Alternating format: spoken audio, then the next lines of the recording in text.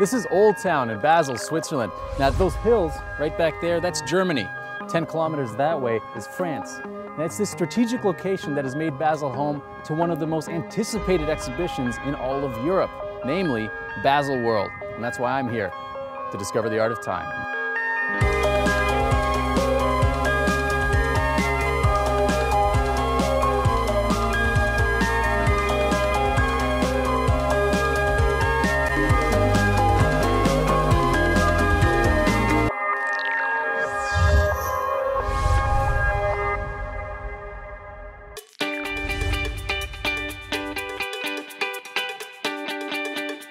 Basel is Switzerland's cultural city, filled with countless museums and art installations.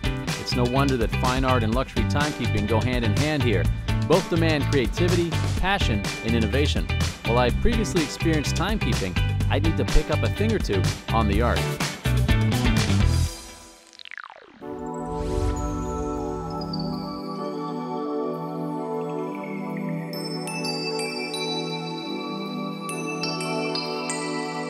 So tell me a little bit about the history of the museum. Well, the museum was founded by Baselworld, who was a very famous gallerist. He was sort of keeping the paintings he didn't want to sell apart and sort of formed his own collection. And eventually he decided to build his own museum. And so how has Basel become such a hotbed for modern and contemporary art, really?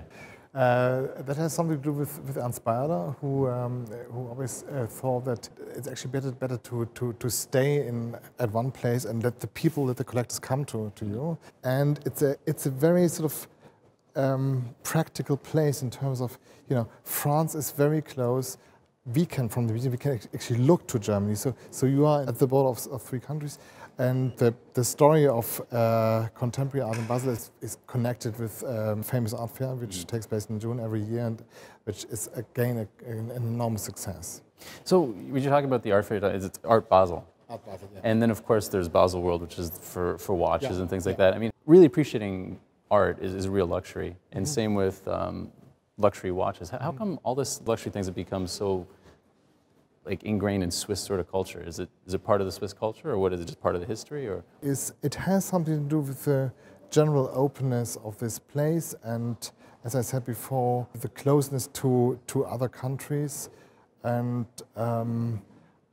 Switzerland is a very wealthy country, one has to say this, and there live many wealthy collectors who are interested in these kind of luxury things. And art is the unique thing because it's the ultimate original luxury good, if you like.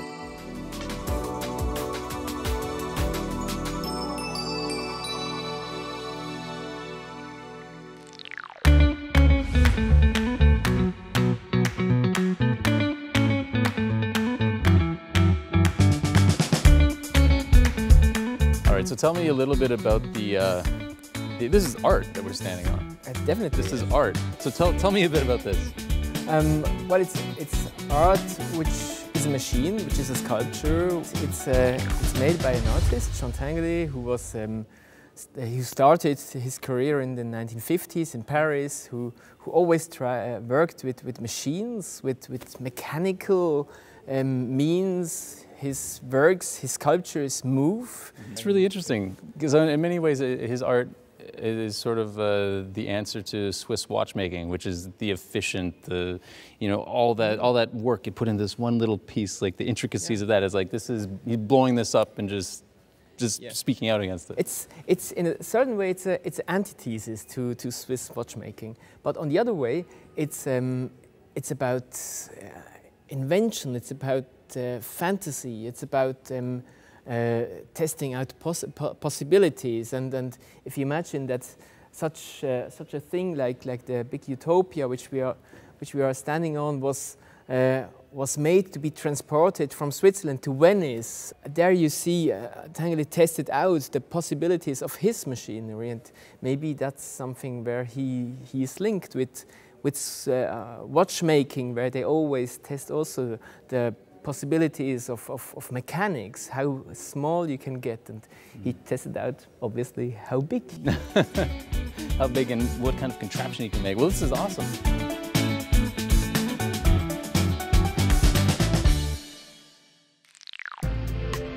It is the crossroads of culture and countries that have led to a thriving freedom of expression and innovation here. With better insight on the art and creativity behind the machine, I'm now ready to return to Baselworld.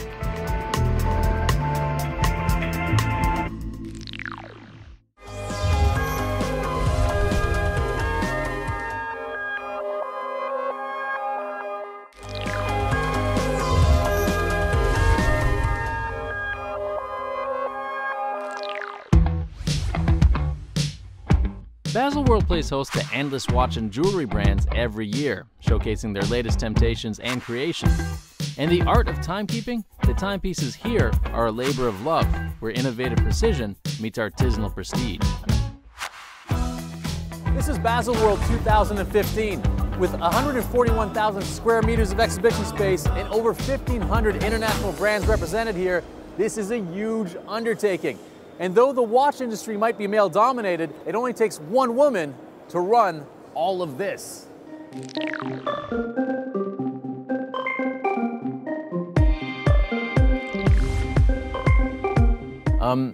I just want to know, give me a brief history of Baselworld and how it's become the biggest watch event of the year. Baselworld has a long history here in Basel. 80 years ago, it was a section part of a public show called MUBA, and the Swiss watch industry was a part of this MUBA. And 1973 it became the European Watch and Jewelry Show. And the brands here, the Swiss watch industry especially, is presenting all the new trends, all the new models. They are gaining more and more importance all around the world, and Baselworld could grow with them. Well, what is the importance of Baselworld for the watch industry? So it's by far the most important event all over the year. Many of them are doing 90% of the yearly turnover here in our halls. And another important point is the media impact generated by Baselworld. So the whole industry is present at Baselworld, and we have more than 4,000 people from the press coming here and spreading around the news. And news is exactly what I'm here for. To get the scoop before the action, I meet with some watch experts to talk about this year's trend. How many times have you been to Baselworld now? This is probably my 7th year in a row. Seventh year? So what keeps you, like, how do you keep it exciting? Because this is my 2nd year, and I feel like deja vu. No, I don't. I feel like it's all new and exciting. No, but this is my 2nd year, and you know, I can see it's not as exciting as the first year, because the first year I came here, I was like, oh wow, it's all this glitz. Like, what makes it exciting for you to come back? For me, I mean, I love the product. I mean, I'm a watch nerd through and through. You know, self-admitted. I totally kind of vibe with that. But the thing is, each watch, every single year, can be totally new. You know, Patek is doing a brand new split second this year that they've never done before with an enamel dial. It's absolutely stunning. And so you just have to kind of like, you know, kind of pick a microcosm and say, okay, Patek, okay, they're not changing the world, they're not doing an Apple Watch or anything like that, but they're going to innovate in their own little way and kind of get involved with each brand in their own story. So if you can do that, you can really get yourself worked up about, okay, the new Omega is great because of this, or the new Tag Heuer is great because of that. But you're right. I mean, you know, the longer you start, you know, the longer you come to a show like this, the more kind of comfortable you get. It can be fun as you start to get accustomed to it, because you know where the great beer spots are, you know where the pretty girls are, you know where all the fun stuff is. But you know, this is a trade show. At the end of the day, people are here to work. This is where the year's worth of business is being done for the majority of the industry. You know, so I'm here as, you know, certainly as a professional journalist, but also as a watch lover. And you have to remember that so much of the remainder of this year, you know, rides on this. So, you know, I'm kind of here for fun, for sure, but I think other people here take this much more seriously than you or I. What do you mean? I'm taking it seriously.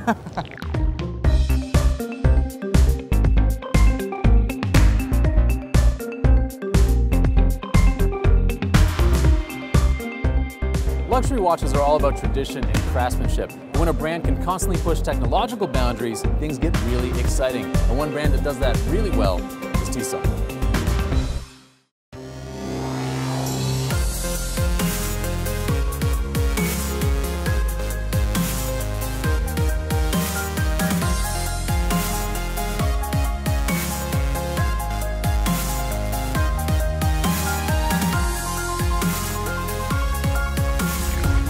So tell me, I've heard a lot of buzz about your new solar Yeah. Tell me a little bit about that. This is what you're wearing right now. Exactly. Yeah. The new solar. I mean, it's you activate, and then you can get several accurate instrumental functions like barometer, altimeter, chronograph functions, alarm, Nice. countdown, and a compass. And of course you get the time. I hope you get the time. And of course, this here, this sort of gradient here, that's a solar panel. Solar panel, exactly. So how hard is it to integrate like an actual solar panel into a watch? I mean, you're putting a lot of technology into... Yeah, because we have a patent. I mean, don't forget Tissot, we belong to the Swatch Group, which is the biggest watch group in the world. And so we patented this. But what is good, as you get solar energy, you are not handicapped by recharging every day. Right. Like some electronic devices. So that's, first, when at Tissot, our main DNA is to make a watch that is a watch, not a consumer electronic product.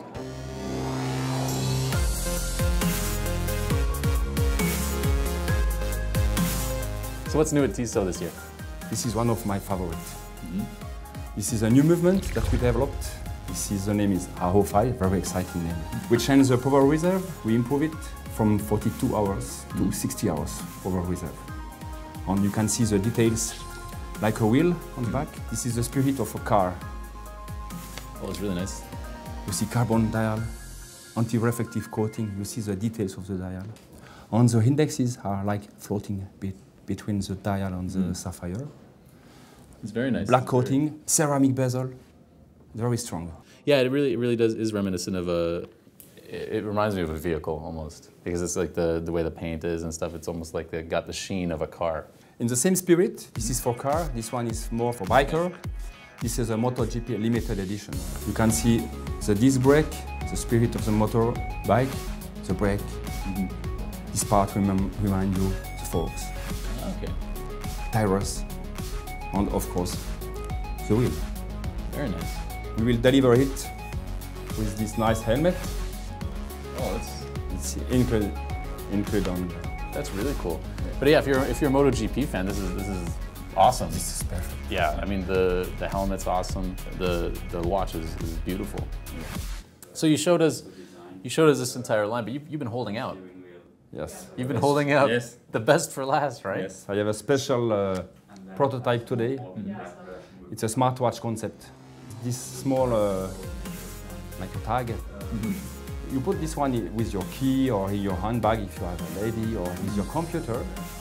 If, for example, this is my bag. You're walking out of the house. And now the watch will ring to inform you.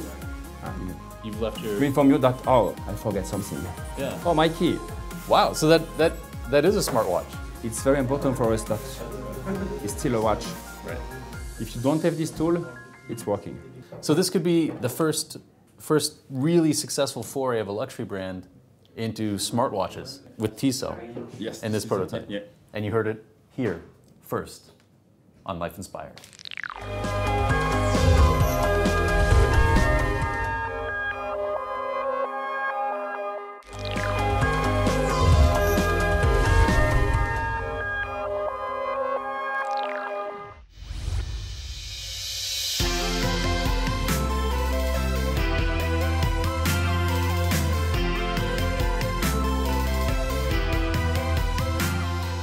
Asia is becoming more and more important for the luxury market. What's Baselworld done to sort of accommodate Asian markets?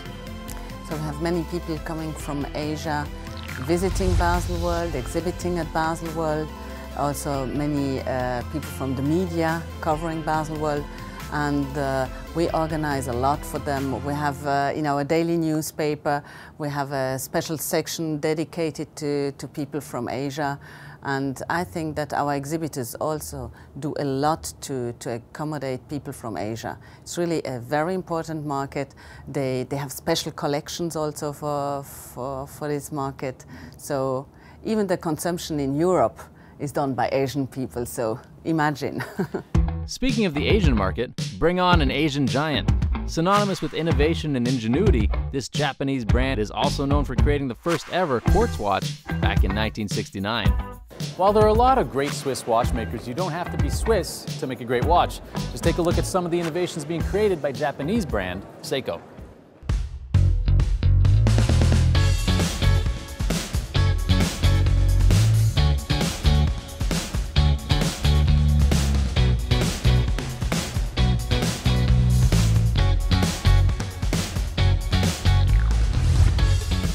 Ishimaru-san, thank you so much, because I'm wearing the Seiko Astron GPS Solar, and it's a nice watch. How does it work? You press one single button and Astron does the rest. It connects to the GPS network and receives information of your location and adjusts automatically to your time zone wherever you are on the Earth at the touch of a single button. And it also has a perpetual calendar. So, it's a really nice watch, but tell me what is new this year on the Seiko Astron GPS Solar. We have a new development in the Astron GPS Solar collection. We will launch a new caliber Astron GPS Solar Dual Time later this year. It is based on the 8X caliber we launched last year, which is smaller than original 7X and it's easier to use.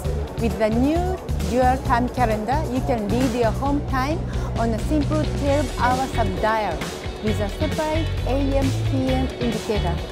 It also has a little gray day of the week display, which is reassuringly familiar to the lovers of luxury watches. Great.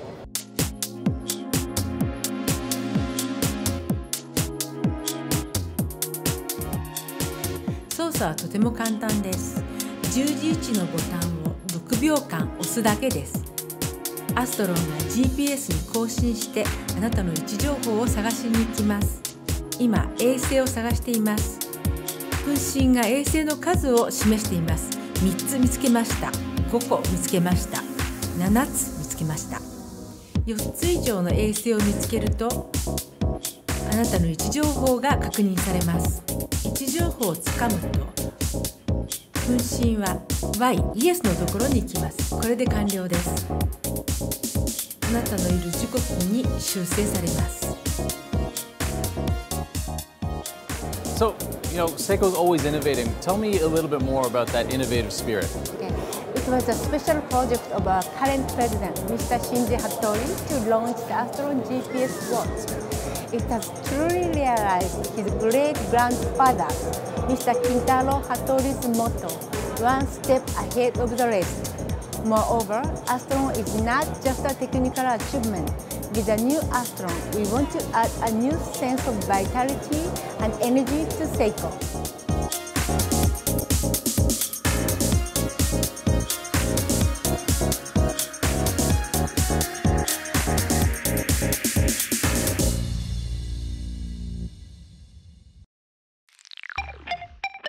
Fast cars, fast planes, fast machines. Keeping with fast times, we move on to a brand associated with making toys for the boys. Established over a century ago, they are a frontrunner in mechanical timekeeping. This year, they have brand new innovative tricks up their sleeves, marking a definitive return to roots. As their saying goes, it's real watches for real people. Last year, Oris made waves with the Caliber 110. What's new for Oris in 2015? Let's find out.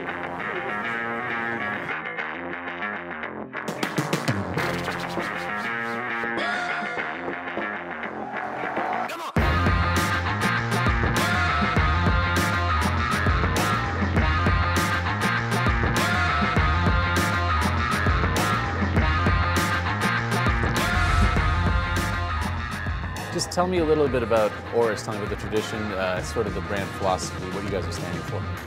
I think the key of Oris is, of course, we are purely mechanical watch. We only make mechanical since 1985. I think the other really brand value is independence, because we don't belong to a group, and that we also are a watch which is genuine, real watches for real people. I think these are the values of the brand, so to speak. So how do you adapt when you're purely mechanical? Like, what kind of things are you having to do to adapt to the changing marketplace? I think the key to it is really that you've got to be innovative. So it means we really push ourselves to come out with something special. Like on this Caliber 111 now, we have this warm gear here, which you see here. And on the other side, you have this power reserve indication, which shows that at the beginning there are small gaps and the gaps getting bigger and bigger. Okay. So this is a so-called non-linear power reserve indication. And this is unique, and we have a patent on this. So we push ourselves.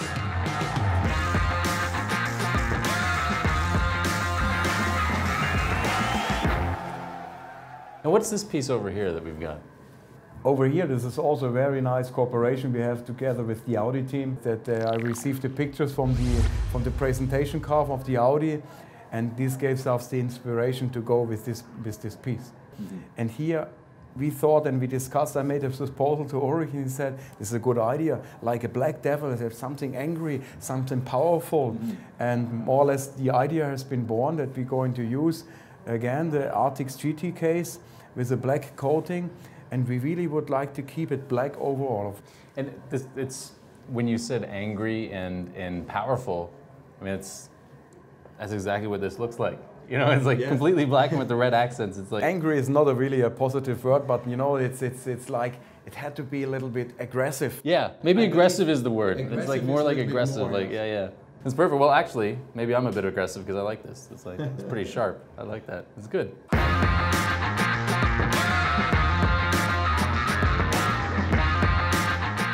Basically, we want to know why this collaboration with Oris. Why the collaboration? Why now? Yeah, I think it's very close to the racing world. You know, we all like the mechanical thing and very precise. Of course, the timing, because when we are racing, we are timing. When we see how our mechanics working on the cars, it's really precise, clean, and perfect. And in the watches, like in Oris, it's the same. It's really nice, really clean, and perfect. Yeah, you're both just striving for excellence. Exactly. And so this is the model that you're wearing right now. Is it? Did you mind? It's an Audi Sport model. It's a new model with titanium and carbon. So I have to say it's really good for us because it's really light. What we are looking for also in racing cars. So I really like that one. Yeah, because it's like all the best stuff is put into the watch. Same as all the best stuff is put into the race car.